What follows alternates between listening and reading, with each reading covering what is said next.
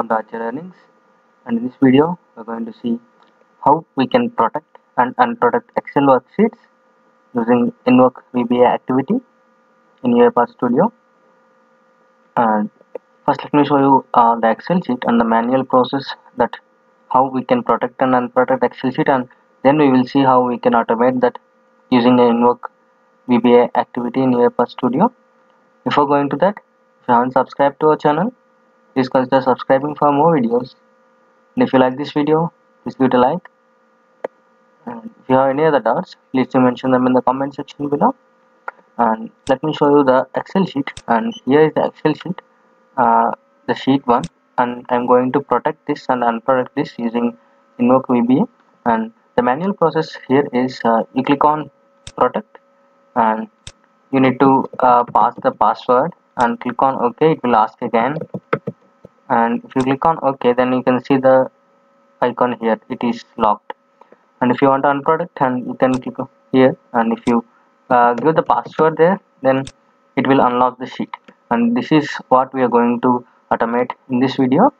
And first go to UiPath Studio and then take an Excel application scope in order to open the Excel file and provide the Excel file path which is demo.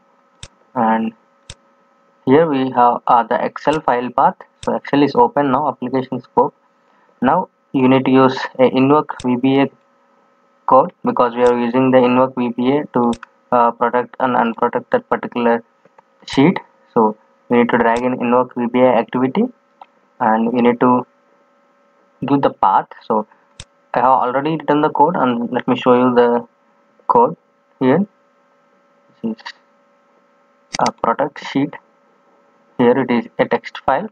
So here we can see the code, which is we need to write a function which is protect sheet, which contains the parameters of sheet name and password. These are the two parameters which are required for this function. And first we are calling the sheets and the sheet name, which is provided by the in the input, and we are selecting that. We are protecting the active sheet which is active in this particular Excel, and we are setting up the password for that one and closing the function. So this is the VB script, VB code.net, which is required to protect the Excel sheet. So let me take the file path of this protect sheet, and here you need to change this particular entry method name to this entry method name. So let me copy this one, and here we need to provide this particular name here, and where we need to pass the parameters, which is sheet name and the password. So here you can see in the properties panel, which is entry method parameters, you can list up to 30 parameters to that particular VBA UV code. So you need to pass it on the flower brackets, and then you need to pass it as a string. So you need to enter it in the double quotes, which is sheet 1, and here after that we need to mention the string of the password. So I am giving it as a test, and if I click on OK, then these are the two major things that you need to remember: giving the main function name here, and then you need to pass the parameters from this entry method parameters. If I click on debug and see whether it is actually protecting this particular Excel file or not, let me close this. If I click on debug, now we will see how it protects this particular worksheet of sheet 1 in the Excel. Here it is sheet 1, and you can see that it's protected. So let me open that file, that Excel file, and show you whether it is protected or not. So here we can see it is protected here. So after protecting this particular Excel sheet, how we're gonna access it? Either you can click on review and you can unprotect this by entering the password, or else we can also automate the unlock this particular sheet or unprotect this particular sheet by using the invoke VBA code again. So there is a slight change, just a word change while in protecting and the unprotecting particular sheet.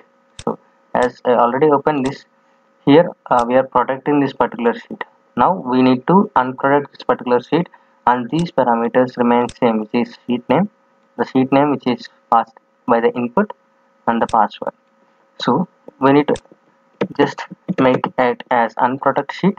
So the function name here is unprotect sheet, and here the method is unprotect, and the password which is given in the method parameters.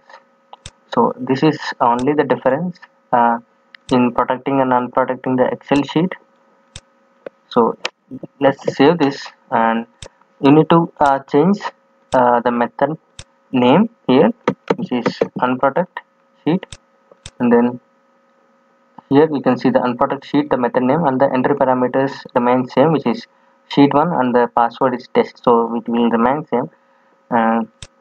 So let me close this particular sheet, and if I debug this again, so we can see how it is unprotecting this particular Excel sheet. Now the robot is started now, and you can see it is unprotected this particular sheet. So let me open it and show you.